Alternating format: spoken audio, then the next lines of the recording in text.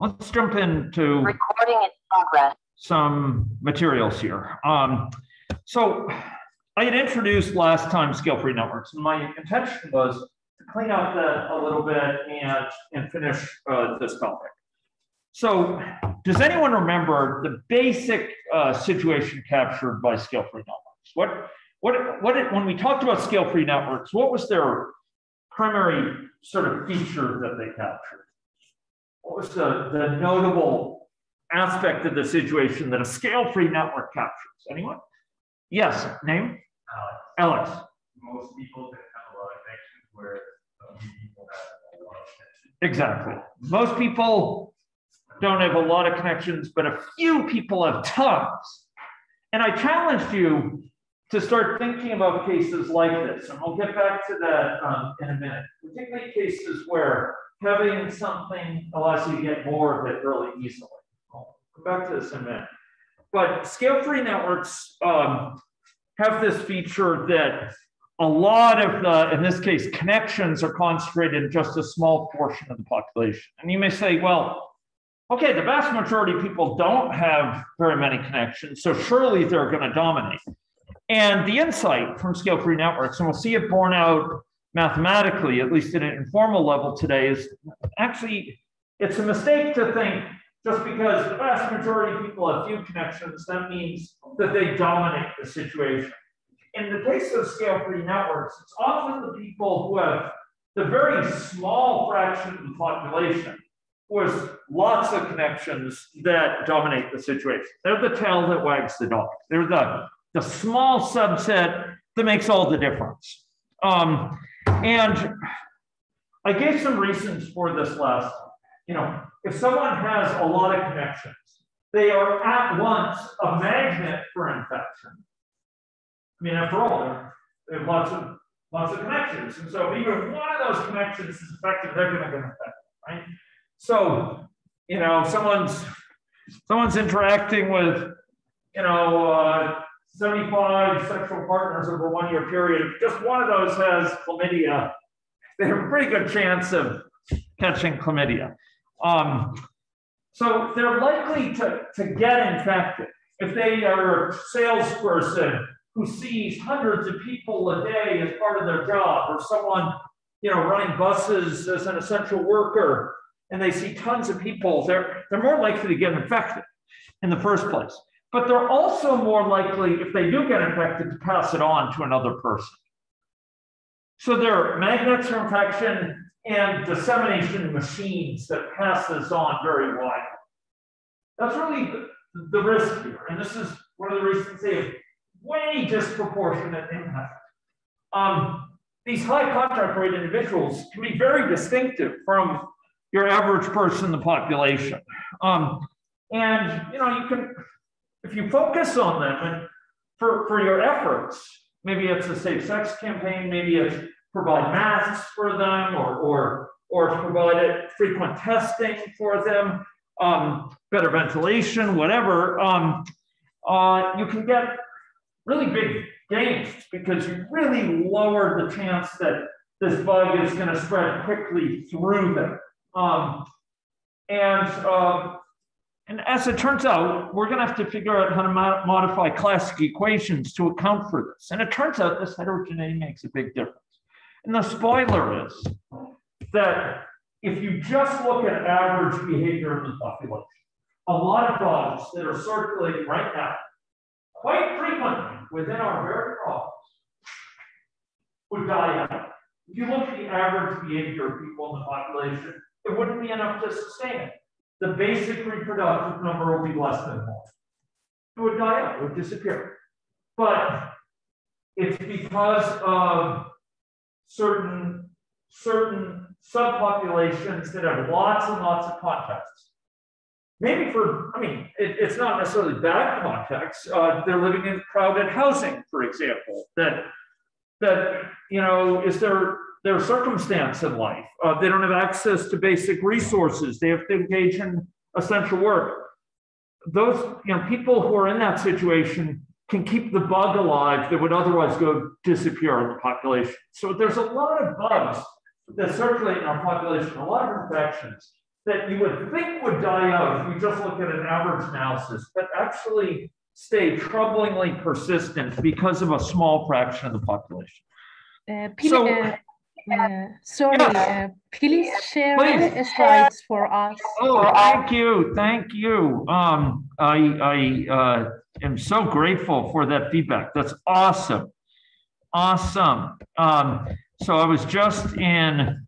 We just went through these couple slides. I noted the disproportionate impact. You're not going to see the laser pointer, but down there of groups with large numbers of partners, and they're more likely to be infected, more likely to pass it on, and so on. And I noted that these infections these sort of networks, scale-free networks, started to achieve a lot of attention at the start of this century, a bit over 20 years ago now. And people found that once they started looking for these things, they were everywhere, everywhere.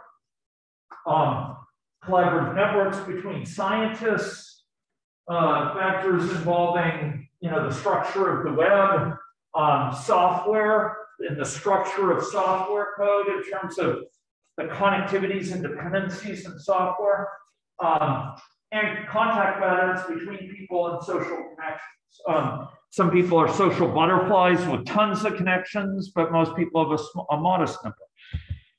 So they're all around us, these scale-free networks.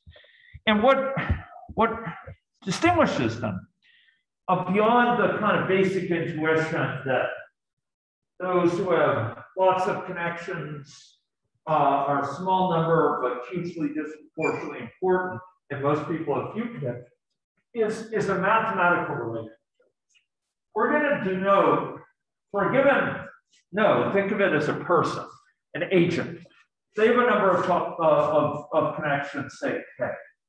And the idea is that the chance of a person having K connections or K partners, if we were to think about certain types of interaction, needle sharing or sexual interaction or what have you, is proportional to K to the minus gamma. And for those who don't remember, the requisite algebra, K to the minus gamma is what? How could I write this out without a minus sign? Yeah, it's 1 over K to the gamma, right? So if gamma is, for example, 2, this would be 1 over K squared. If gamma is 3, this would be 1 over K cubed.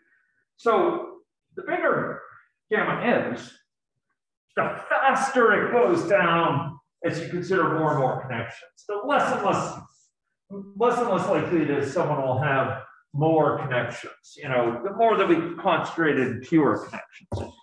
Now, it turns out for human sexual networks, gamma is between 2 and 3.5. And this is notable. And there's some math with it here in just a minute, but and we'll get to this. But here, most nodes have a small number of connections. Most have very few, but a small proportion of these many connections. And as we say, there's a heavy tail.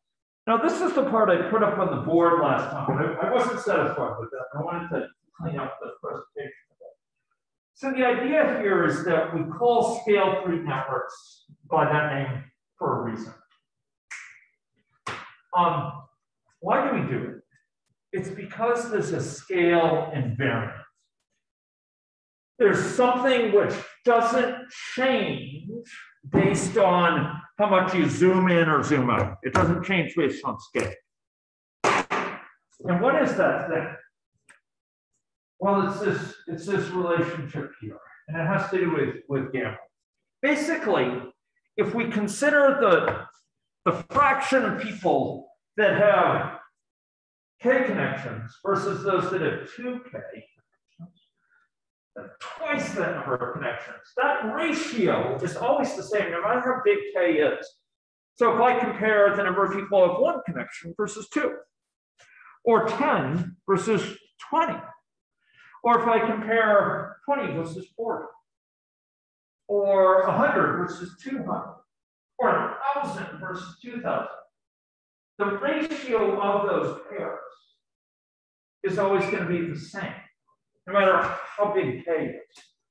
And the basic reasons for this mathematically are shown.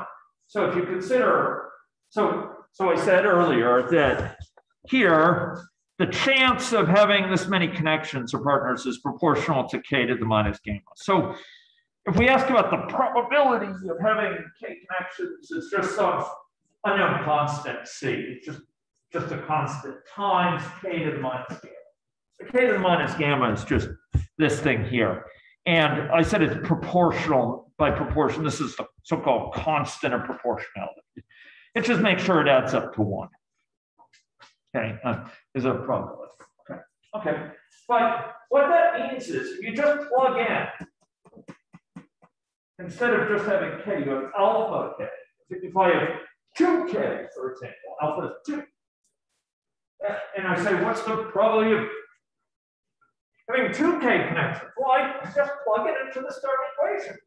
This equation, P of k equals k to the minus gamma. Plug this into that. And, you know, I go through and I kind of chunk through the mathematics of it, right? Alpha to the k to the minus, or alpha k to the minus gamma is just alpha to the minus gamma times k to the minus gamma. Just sort of rearranging it, you'll see, wait a minute, this is P of k. This is the probability of having k connections. So the probability of having 2k connections is just alpha to the minus gamma. That's a constant times having k connections. So if alpha were 2, I'm considering having 2 connections compared to 1. It's just 2 to the minus gamma here. So if I look at the ratio of these, how many people have 2k connections compared to k? It's always going to be this, no matter how big k is. This is just some constant. It's just a number, 3 or 5 or whatever it is. Actually, it's going to always be less than 1. But it's about this. There. So here, no matter how many connections we're considering, the chance of having twice that many connections compared to the chance of having k connections is always the same. It's always this ratio. And what that means is it sort of looks the same at any scale. It's just as you get to bigger and bigger values of k, I said p of x, it should really be k there to be consistent. It kind of looks the same. As you get to larger and larger scales, the chance of having 2k is compared to the chance of having k is always the same. This ratio is always the same. So if only half as many people in the population have 20 connections compared to 10, then only half as have 200 connections compared to the number that have 100 connections, and only have 2,000 connections compared to the number that have 1,000 connections. It's always the same ratio. Are people feeling pretty comfortable about that idea? That basically, no matter how big k is, no matter if we're considering 10 versus 20 connections or 1,000 versus 2,000, we always have the same ratio in the fraction of the population that have that twice the number versus twice that number of connections versus that number of connections. People feeling okay with that? Okay, I'm seeing a lot of nodding, so I'm gonna go on. What this leads to is long tails. Don't think of like a snake with a long tail, a horse with a long tail. Think about like it's a heavy tail, meaning it scratches way out here to the right. Here, you know, most people have 1 or 2 or maybe 3 or 4 connections per year, but some people have like 70, 80, 100 connections. It stretches way to the right. So what's called a heavy tail. It goes way out there. You might think it would disappear right here, but you'd be wrong. It stretches out. It stretches out quite far. And so it is, you know, if you look at so many things, I mean, the number of connections people have as part of their daily jobs. There are some people like workers in an airport who do security screening. They're going to be like encountering thousands of people a day. Whereas, you know, there are zillions of meetings. So that's not a good example. But someone who's you know working in the in some critical bit of infrastructure in the power plant of a hotel or something like that is going to have a lot fewer contacts. They come in, they maintain the power systems of the hotel, and go home. So this is data actually from here on campus involving contact duration. How many people have contacts that are just 10 seconds long versus 100 seconds long versus 200 seconds long, and so on. And what you'll find is the sign of a scale-free distribution. It's this flat curve, and I want to explain that. It's this sort of curve. Where does that curve come from? Well, look, I told you that the probability of having k connections here is proportional to k to the minus k. That's how I introduce these numbers. It's one of their signatures. It goes down as k to the minus gamma, right? We have fewer and fewer people with successively larger connections, and gamma tells us how quickly it goes down. Okay, so if this is the case, you can take the log of both sides. Take the log of p of k. We're going to put that on the y-axis here, this vertical axis. You see that? This vertical axis going up here. And then, if we take log of p of k, then this is going to be equal to log c, right? And if you take the log of a product, it's the log of a product of x times y, you get log of x plus log of y, right? So logarithms work. You should be comfortable with that. We take the log base 10 of x times y, you get log of x plus log of y. If x is 10, that's log of 10, which is 1, plus the log of y, right? So in this case, the log of k to the minus gamma is just minus gamma times the log of k. And what you get is this. So here, we have something that can be drawn as a line. If we have log k on this axis, this is just some offset. And then this gamma, this minus gamma is the slope down here, right? As log k increases, we're going down linearly proportional to log k, right? This is just like a plus, a plus bx. You should remember that, right? The equation for a straight line, right? We have a straight line here, and we have y equals a plus bx, right? We have some value of y at x equals 0, and then this will go up with slope b, right? Slope b. And if b is negative, or if we have a down slope here, we'll have, if we had something like this, it would be going down from a certain point, right? Or it would be going like that. That's exactly what it is.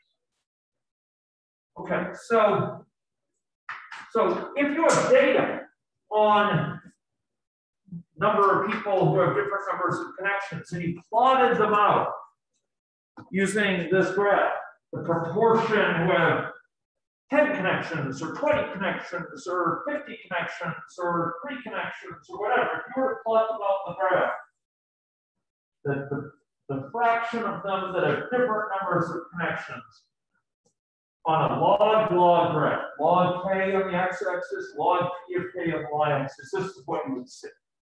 It's a slope like this. And lo and behold, that's what you do see. This is actually scale-free over this, or it's associated with a power law over this portion of it. Above about 300 seconds, above about 5 minutes, it starts to no longer be scale-free. It starts to actually have a faster decrease than you would think. But there's a lot of conditions which are. I mean, for example, this sort of data, if you plot it out in this graph, this is what you get. Here's more data of this sort. And as I say, these sort of situations are all around us. If you were to plot out data from any of these numbers of circumstances and others, airplane flight routes, for example, you know, the number of flights out of certain places. You have most places that have comparatively few flights, most airports, and then you have some here in Canada. It would be like Toronto, probably Pierre Elliott Trudeau Airport in Montreal, and perhaps Vancouver. You have very, very large numbers of connections. So in general, there's this kind of signature that comes out of this. If you plot it out this way, you see this line and log. Okay? And these things pop out at us all the time with real world data. This scale-free structure. So why is that? Well, we get from many sources of it. One I'm not going to talk about now. I'm probably not going to get a chance to finish this course, although in some versions of this course I've actually talked a little about it, what's called dimensional structure. It turns out, you know, we build our computers to process numbers. Even in our models here, we have numbers, but those numbers mean something.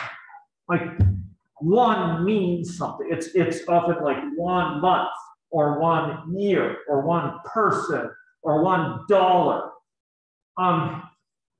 When we have numbers and we just treat them as numbers divorced from what they mean, we can often make silly mistakes. We'll do something like add $1 to a person, which is meaningless, right? $1 plus 1 person, you could say it's 2, but it means nothing. Just as much as adding 1 foot to 1 meter, you can get 2, but it's meaningless. So there's no measure associated, right? There's no meter stick associated with it that tells you what it's respected. Numbers mean something, and units of numbers are key bits of metadata. And it turns out that when you have units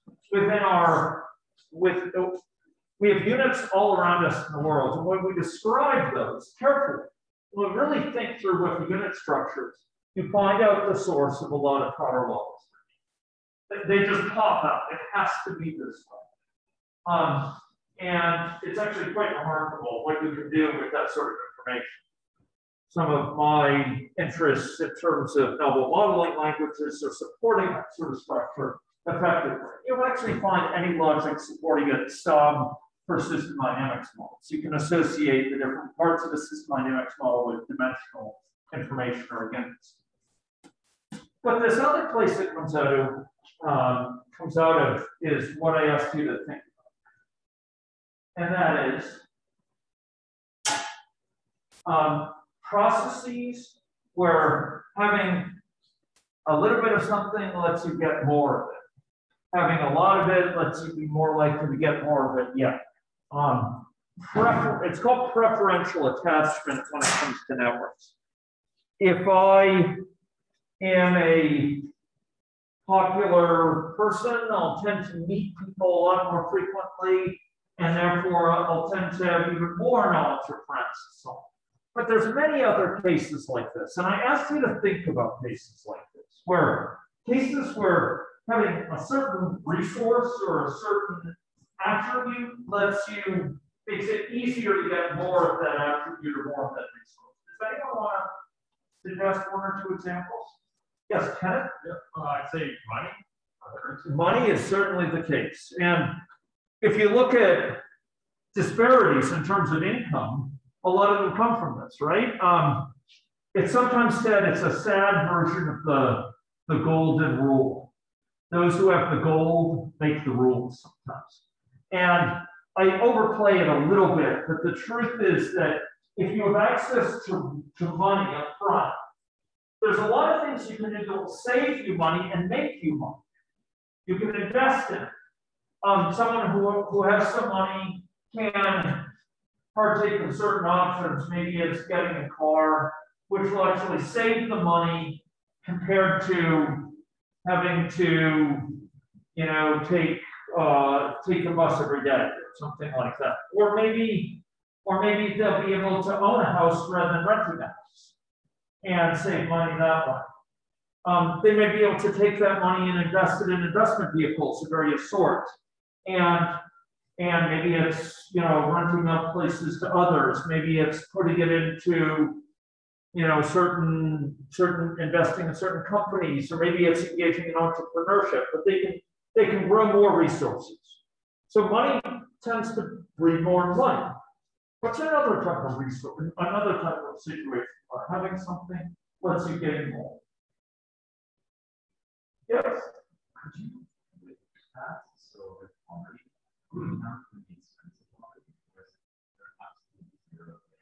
Okay, so this is a really interesting question, and I welcome it.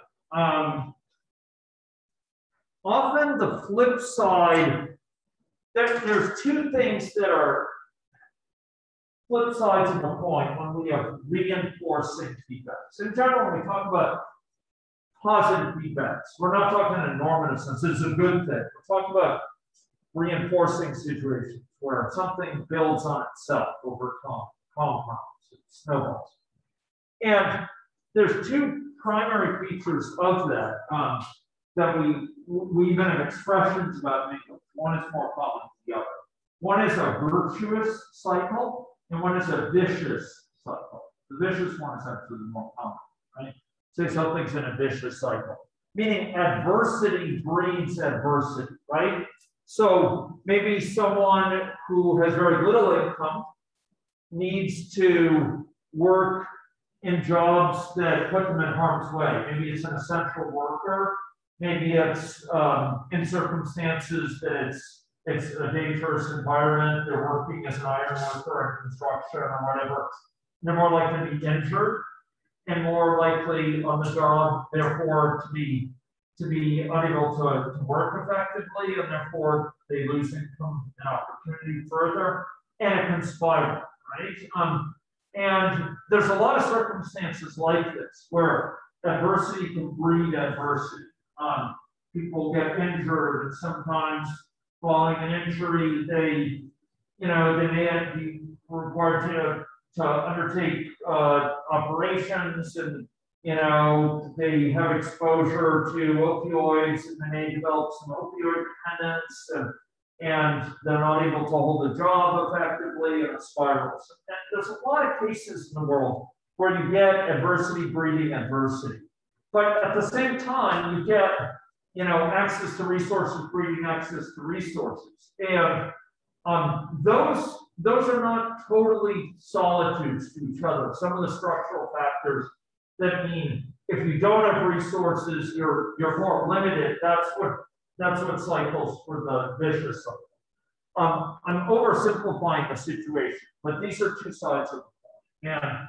And in both cases, it can lead to sort of this huge dispersion where some people are at the extremes of poverty and marginalization and stigmatization, et cetera. And more people have less problem with that and don't understand those circumstances, unfortunately. So yeah, it's a very good point. How about other types of resources which tend to breed other access? Anyone? Access to political resources is another thing. Political strength can breed political strength. You become the person to get to know. You're the deal maker. People want to seek your help and build your research. If you're a reasonably prominent researcher, people want to work with you and connect. If you have social media connections. If you're a prolific LinkedIn user, or you're a prolific Twitter user, or what have you, tends to breed on itself. Think about pages found in Google search. If your page is close to the top of Google search, you're going to get a disproportionate number of people going to eventually linking to you, and it will tend to place you even further up and keep you sustained. The pages that are, the links that are found in a Google search only on the third or fourth page, tend to be less visited, and therefore less prominent, and therefore less featured on the page rank algorithms, right? The things that get the clickbait on Facebook in terms of inflammatory fake news or whatever, those things tend to be the ones shown and tends to be circulated more, etc. There's a lot of cases of this. The network side of this is preferential attachment. Those who have the network connections get more of the network connections. Think of it in social media, think of it in other types of connections as well. So there's a feedback loop here. Okay, so we talked about these basic signatures. Okay, so now this has some significance. I had talked about the probability distribution for having K connections being proportional to K to the minus gamma. Okay, that's what we saw earlier, right? This is what we've been dealing with. That's the signature of a scale-free network, a power law distribution in this. Notice it's not exponent of K. No. K is not in the exponent. It's in the base. It's a power law in terms of, it's like K to the minus 2. In other words, 1 over K squared or 1 over K cubed. Now, I said it's the probability of having K is proportional. I said there's a constant of proportionality C. Well, one of the things we know about a probability distribution is that it has to be greater than or equal to 0 at all points in its value. And it also has to sum up to what? 1. D. So this has to sum up to 1. If we consider K of, you could argue this could be K of 0 in general, but we're going to start with K of 1. And K of 0, as you might expect, will cause problems because it'll be 1 over 0. But so if we start with K of 1, we're going to sum up that value P of K from 1 to infinity. Having 1 connection or 2 connections or 3 connections. And it's got to be one of those, is the idea. So that has the probability, once you consider those probabilities and sum them up, it has to be equal to 1. They're collectively exhaustive and mutually exclusive. You have to have exactly one, K of 1, or K of 2, or K of 3. So if you sum up the probabilities of that occurs, there'll be 1. C has to be such that this is the case. This is a constant of proportionality. We're going to choose a C such that P of K, if we sum it up over all possible K, it'll be 1, which is the feature of our probability. Thank you, folks, that are long enough with that. Okay, so just dividing this through, right? This is a constant. We can pull it up in front and divide through it, and this is what you get, right? And all I'm doing is pulling this out in front and dividing this through and everything, right? That's what the value of C is. You can say, thank you very much. Yes, well, that's the value of C. Now, this will turn out to be important. This is the constant of proportionality here, just to make it sum up to 1. Okay. So yeah, that's fine. But let's ask, what exactly is this? What is this sum? What's the value of this sum? We know C is 1 over this sum.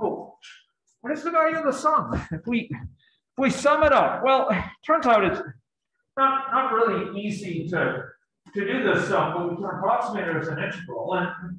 And what we actually get, if you go through and you integrate it, it's not a hard thing to integrate for anyone who knows some integral calculus. What you end up getting is gamma minus 1.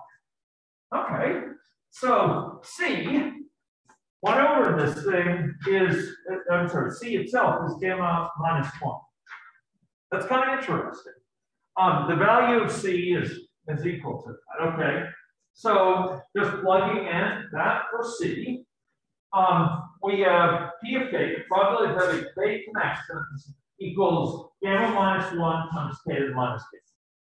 Okay, you guys say, like, what's going on here? What's going on? Look, basically we're trying to figure out what C is. And I went through a rigmarole and I found out what C needed to be in order so P of K adds up to 1. And I went and I figured out what this expression is through an integral. And basically, this is the expression for P of K. This is such that this whole thing, if you sum it up for P of 1 and P of 2 and P of 3, all the possibilities, it sums up to 1. Okay, I mean, big picture, that's what's going on. I don't want to lose you with the math here. This is the probability distribution. The probability of having K connections is equal to gamma minus 1 pi times K to the minus 1. Okay, so this is just a constant. Yeah, okay, fine. Gamma minus 1 times K to the minus k. That's the probability. Well, it turns out that now that we know that, we can figure out what its mean is. And it turns out it's the mean of it, the sort of average K, is basically gamma minus 1 over gamma minus 2. Okay, so this is our probability distribution right here. It's right here. I forgive me, I changed the next slide K to be X, but this is our probability distribution. All probability distributions have a mean, right? If we have a probability distribution, a normal distribution, it has a mean, right? If we have a beta distribution, it has a mean. If we have a uniform distribution, it has a mean. Here's a uniform, and it has a mean value, right? Here's a normal distribution, and it has a mean value, right? Every probability distribution has a mean, right? The average value of, right? The expected value, if you draw things from it. So what's the mean of this one? What's the mean of this power law distribution that comes from scale-free networks? What's the mean number of connections that people have in the population? If it's such that you have this sort of situation, a scale-free network, what's the average number of connections people have? Well, it's this. I'd say, oh, that's interesting. Why is that particularly interesting?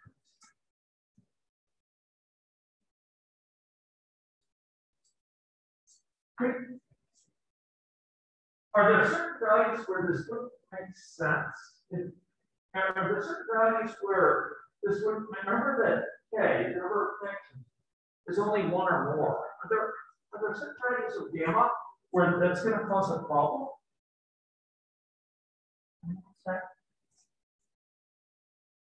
What value of gamma might cause problems for this mean?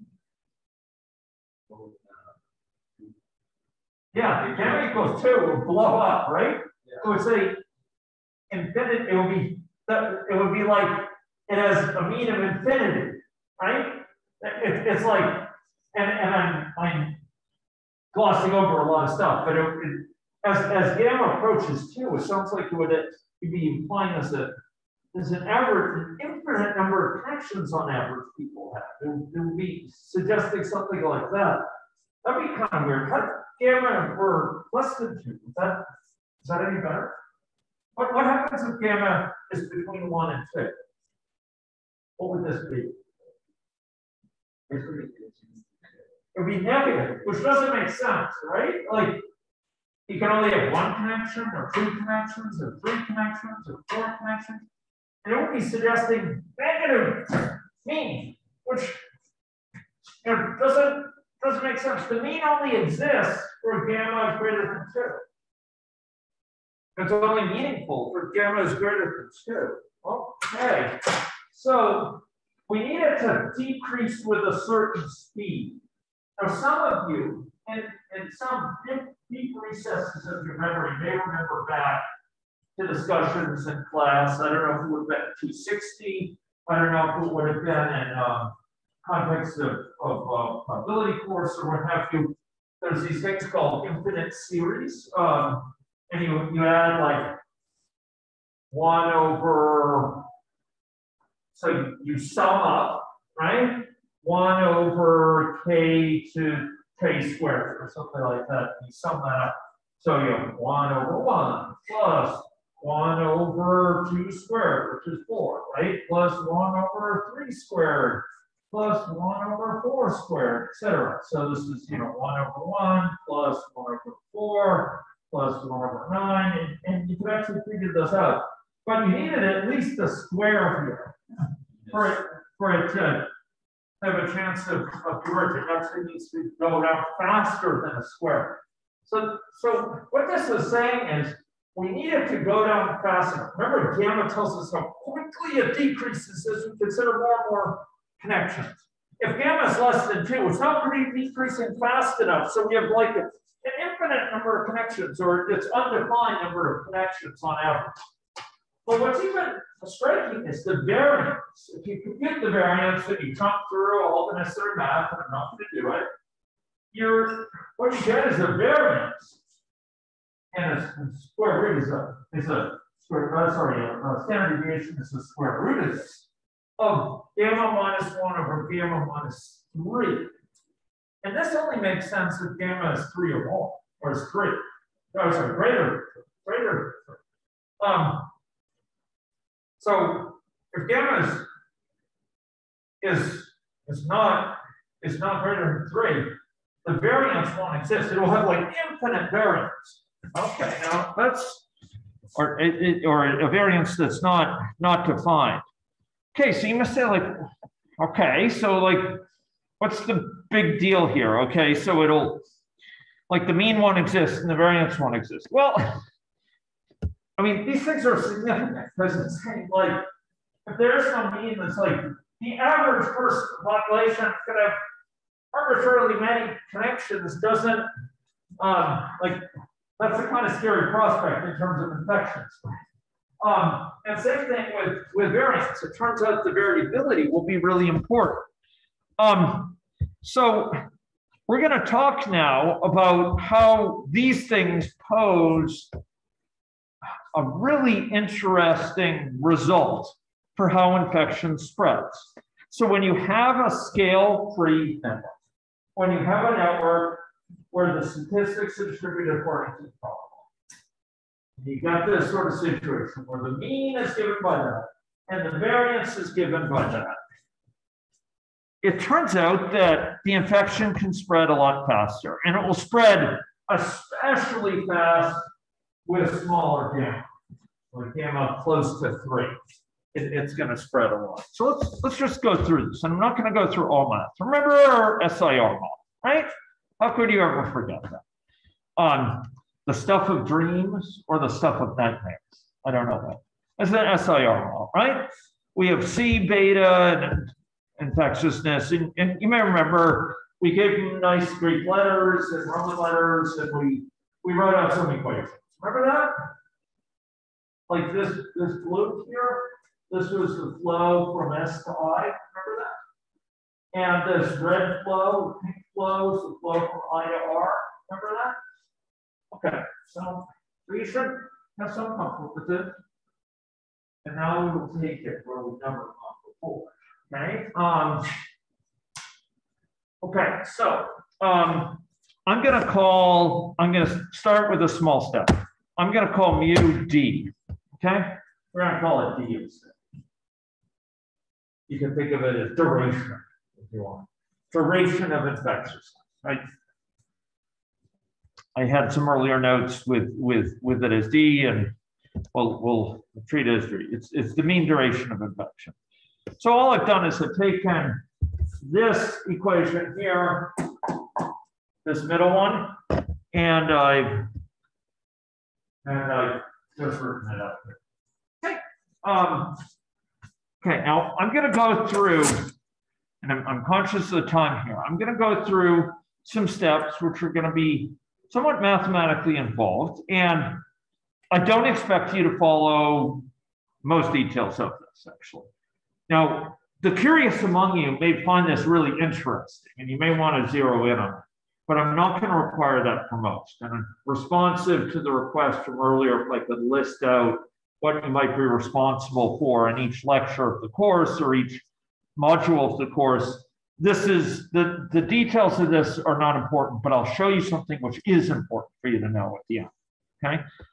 But just tighten your seatbelts. And if you had a situation like this, here we have this term. And what we're going to try to do is we're going to try to take into account variability.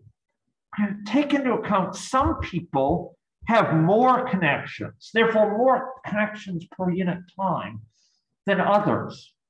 If someone has, think about the person who's running essential services, the bus driver, the person checking IDs at the airport. They have lots and lots of connections per unit time. Whereas someone working the power plant of a major hotel has very few. They're just in the back boiler room all day or what have you.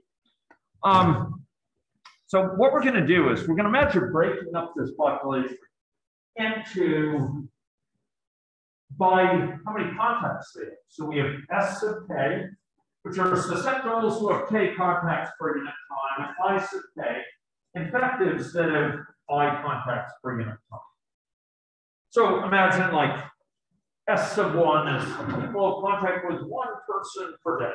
I sub 1 is infected people who have contact with one person per day. S sub 2, people have contact with two people per day. I sub 2, the infected people who have contact with two people per day. S is susceptibles, I are infected. Okay, so we're just going to break the population up that way. If there are people in the population, we're going to put them into boxes, right? Think about a system dynamics model. We put them into separate cells. Okay.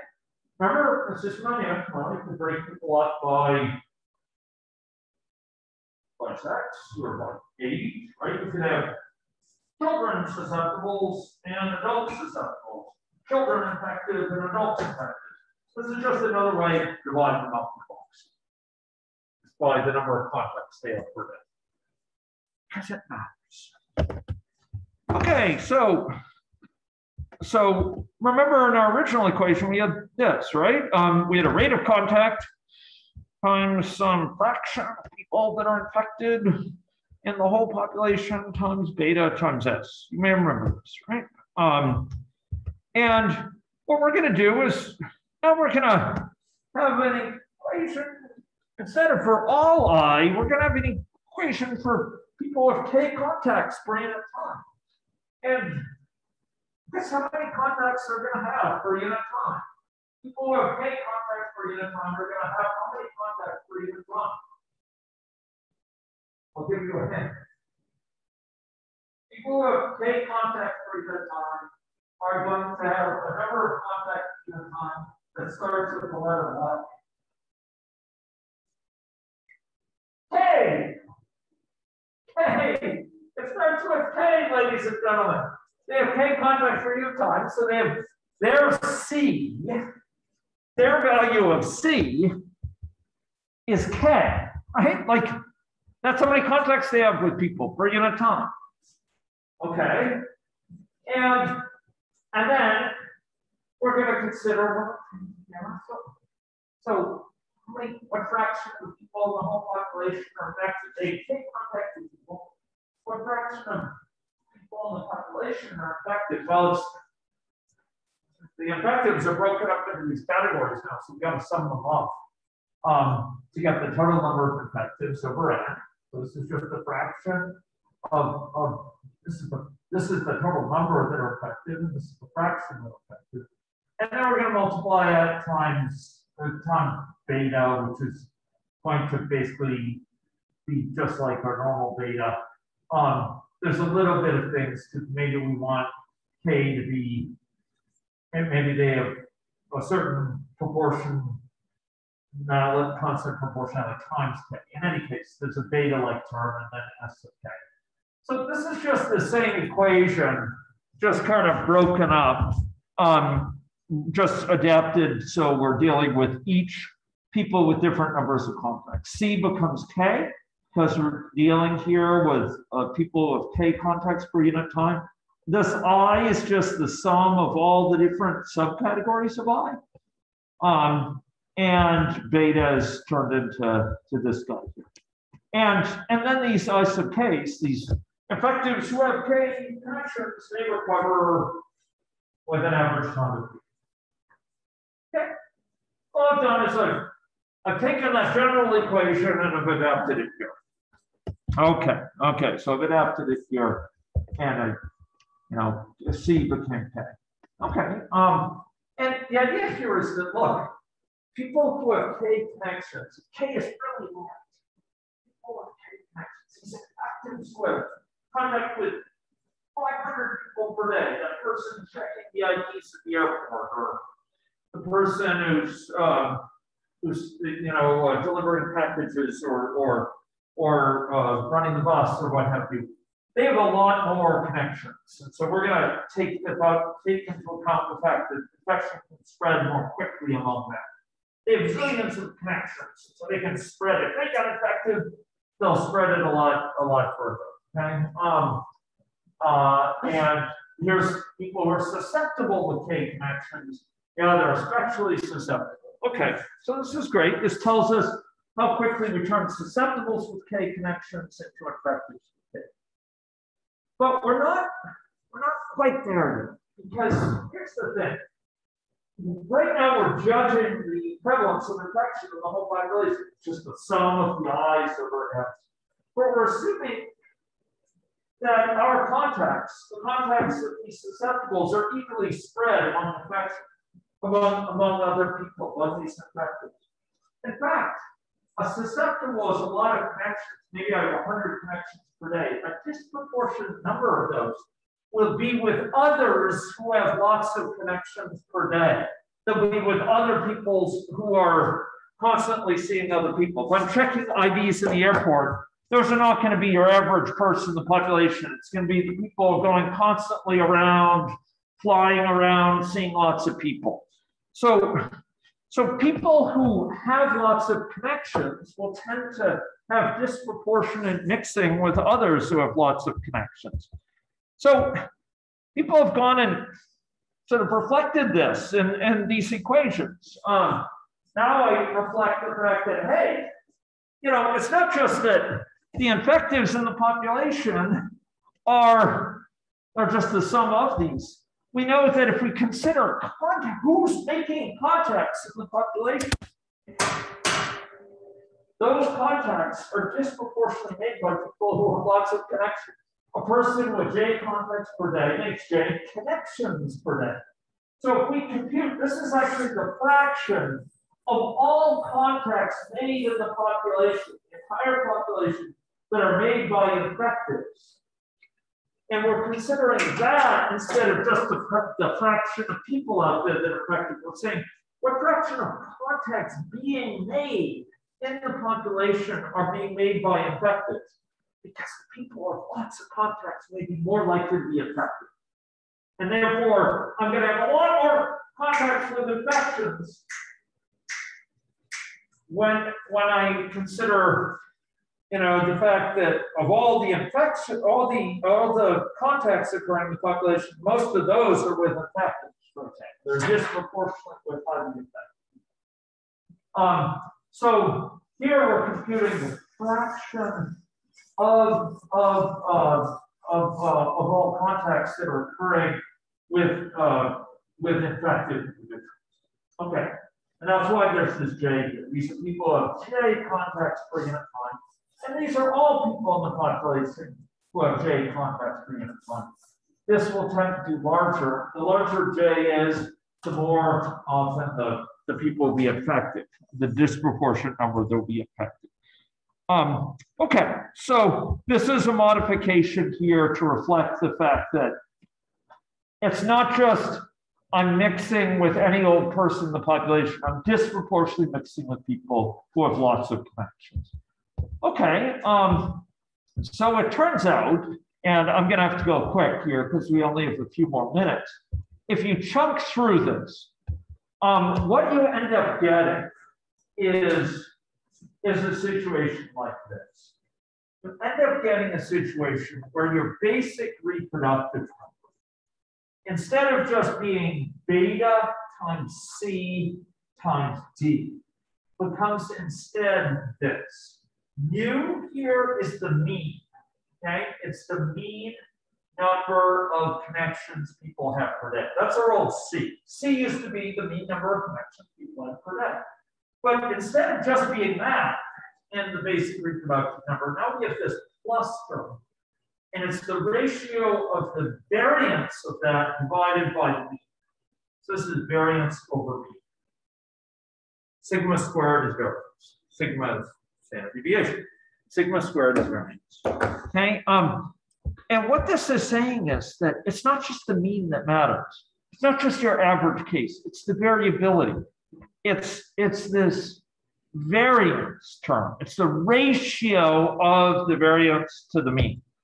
This kind of came in this last two slides they had to go light on. But this is what comes out as the basic reproductive number. Now, the kicker here is that for a scale-free network, basically you're always going to have this be greater than 1. The disease won't die out, even if most people have few connections, because this ratio will be very large.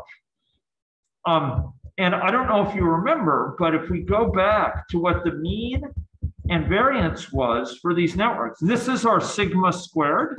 I should probably put it down here to avoid confusion. I will go actually insert it. So this is sigma, sigma here, sigma squared. It's a bit of a bold sigma for my liking. Hey, come on. And this is mu here, okay? This is our mean and standard deviation, mu. Boom. So here's our mu and here's our variance. So this variance, it's the ratio of this to this that ends up being in that second term, the ratio of that to that. And it turns out that this variance can be very, very large. If gamma is, let's see, I'm going to put off here, but if gamma is close to 3, just a bit bigger than 3, this is going to be very, very large because the denominator will be very small. And the ratio of these two for a scale-free network is going to be this guy divided by this guy. And what you're going to have is this gamma minus 2 divided by gamma minus 3.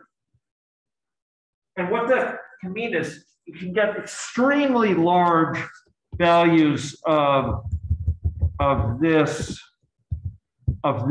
quantity here, this one right here. So it's not the mean that matters, it's the variation. It's the people who have large numbers of connections that dominate. It's this variability, not the mean that matters. It's the folks, it's the tail wagging the dog. It's the variability. And so the essential workers who are exposed, people living in crowded housing, the people who need to, crowd into public transit and mass transit systems, the folks who have to work at jobs where they have constant contact with the population. It's the variation that matters in terms of driving this. The basic reproductive number is no longer just the average context, C, beta CD, like we used to have, but it's beta C plus this term that depends on the variance and the ratio of the variance to the mean. This ratio can blow up for scale-free networks if gamma is not large enough. So the kicker, ladies and gentlemen, scale-free networks capture strong disparity in terms of connections to the population.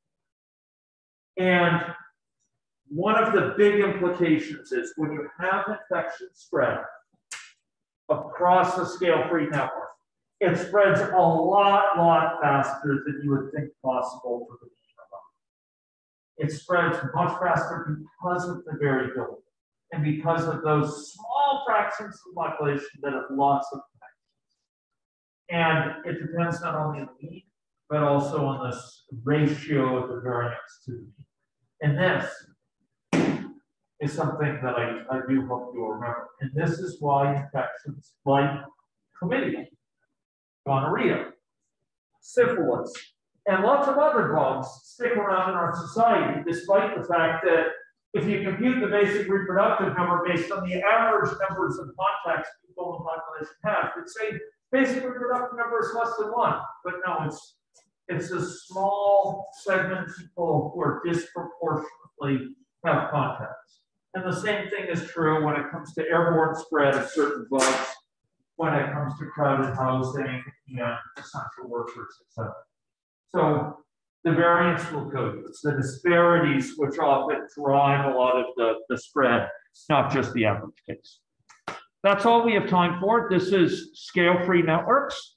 I'd like you to remember that last point, and I certainly would like you to remember this basic feature of the log-log plot and how it goes down proportional to k to the minus gamma, and the ratio of having twice the number of contacts to just that number of contacts is the same no matter how large k is. Okay, and heavy tails. That's another. Okay, that's all for today. I hope I'll see perhaps some of you, if you're interested, tomorrow morning for my talk. And we'll be on big data and agent-based modeling.